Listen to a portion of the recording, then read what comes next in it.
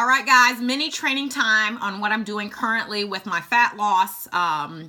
Little cut right now, so I'm going to walk through what I do pretty quickly. And if you have additional questions, just DM me. And if you're looking for your own custom programming, I have booked almost all of my slots to start May 27th. I can take 2 more people, but that's it. So definitely apply in the link in my bio and let me know if you need your own help for your own custom plan.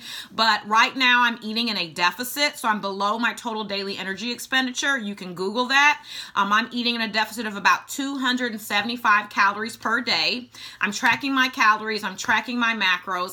I have protein in every single meal. I'm drinking 96 ounces of water per day, and I am doing a walking routine or a challenge right now. So every day I'm walking for at least 20 minutes for the next 14 days, and I do it inside and outside. And indoors, I have my treadmill set on 3.0 miles per hour, and I keep my incline between 5 and 7%, and I am drenched in sweat, and I'm burning fat with just that for cardio. For lifting, I am doing 2 45-minute sessions at F45 per week minimum, and then I'm doing 3 lifting sessions on my own each week, and I break those up as back and biceps, or shoulders, triceps, and chest, or leg day. And then the opposite week, I'll do 1 upper body and then 2 lower leg days. So essentially, I'm just walking, 2 F45 sessions, and 3 of my own lifting sessions as I'm getting ready for summer. I have my first international